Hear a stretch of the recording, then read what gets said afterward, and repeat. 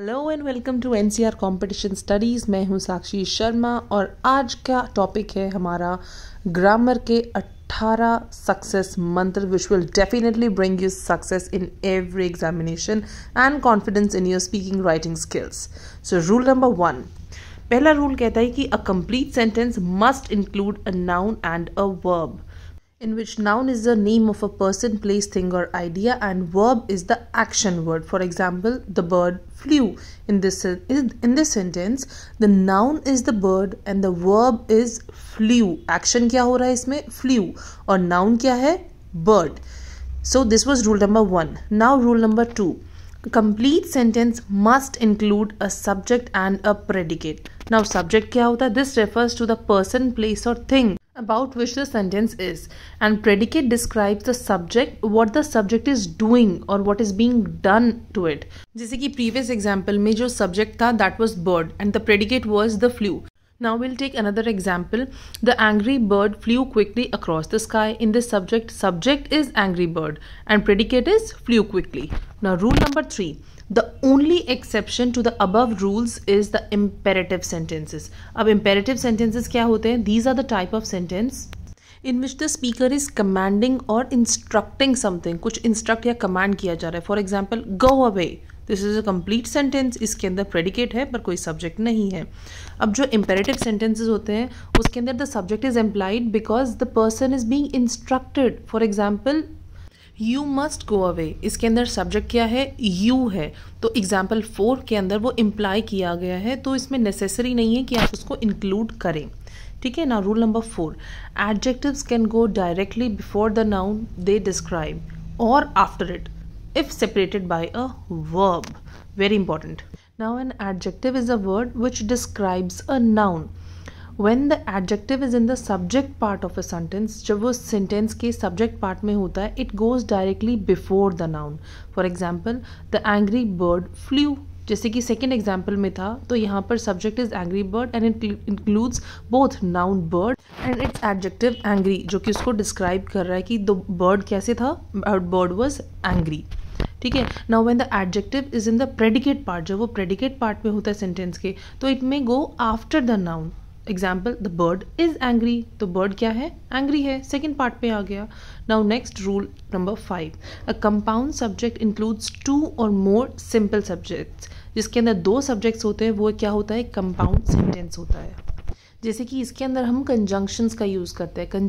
Conjunctions किसको बोलते हैं? कंजंक्शंस आर कनेक्टिंग वर्ड्स, जैसे कि एंड, और, बट, बिकॉज, इफ. ये सब क्या होते हैं? कंजंक्शन वर्ड्स होते हैं. जैसे कि for example, the bird and the plane flu. इसके अंदर एंड क्या है? आपका कंजंक्शन है. बर्ड क्या है? आपका सब्जेक्ट है. और प्लेन क्या है? इसके अंदर फिर से सब्जेक्ट है. और फ्लू क्या है? आपका प्रेडिकेट पार्ट है. Now rule number 6 is a compound predicate includes 2 or more predicates. जिसके अंदर 2 या उससे ज़्यादा predicates होते हैं, that is called a compound predicate. For example, the bird flew and sang. तो bird क्या है? subject है. flew and sang क्या हो गया? ये predicates हैं दोनों. और ये किससे joined है? conjunction से joined है, and से joined है. Okay. Now rule number 7. Compound sentence includes more than one subject or predicate. जैसे कि example 7 और 8 में हमने देखा both compound sentences because they have each more than one subject or more predicate. ठीक है. A compound sentence does not require a compound subject or a compound predicate. However, for example, the bird sang and the plane flew. Now this is the example of a compound sentence and it does not include a compound subject or compound predicate. Instead, it contains 2 independent clauses. इसके अंदर 2 independent clauses हैं. जैसे कि the bird सैंग, ये भी complete sentence है, and the plane flu, ये भी एक कंप्लीट सेंटेंस है. ये दोनों किससे जॉइंट है? एक कंजंक्शन से जॉइंट है. Alright. So the bird सैंग and the plane flu. Now next is rule number 8. An independent clause consists of a subject and a predicate like a complete sentence.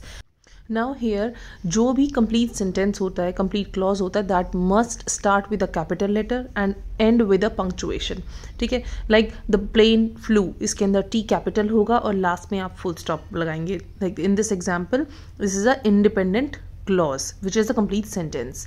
Now rule number 9, a dependent clause cannot form a complete sentence without additional words. उसको additional words चाहिए ही चाहिए. Like the जो dependent clauses होते हैं, they must contains words like because, which, that or when. In fact, this is the often addition of these words which causes the clause to be independent. Now example, the plane flew when the bird sang. ये dependent है. जब bird ने गाया तभी plane उड़ा. When?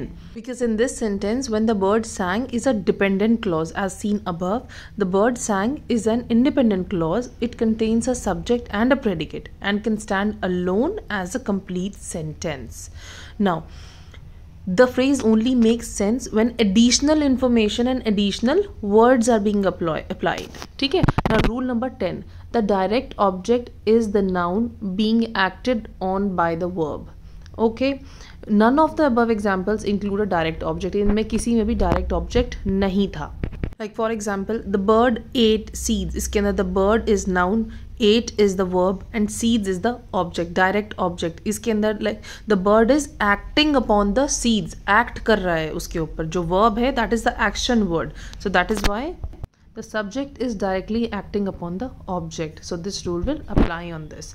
Now next is rule number 11. Rule number 11 says the indirect object is the noun which receives the direct object. अब कुछ verbs ऐसे भी होते हैं that can have direct objects and indirect objects. Like for example, the bird gave the seeds to me. In this example has a subject, direct object and an indirect object. The subject is the bird, which is the noun performing the verb gave. जो subject है उसने noun ने verb को perform किया and the direct object is seeds which is the object which the bird is giving. तो without the seeds the bird would be giving nothing. इसीलिए the indirect object is me connected to the direct object by the word to. So this is not always necessary for the words to be in this order. This is, for example, the bird gave me the seeds. Though the order of the words is changed, but seeds is still the direct object of the verb gave and me is still the indirect object. I hope this is clear. Now next is rule number 12. This says when written in passive voice, the object of the verb becomes the subject of the sentence.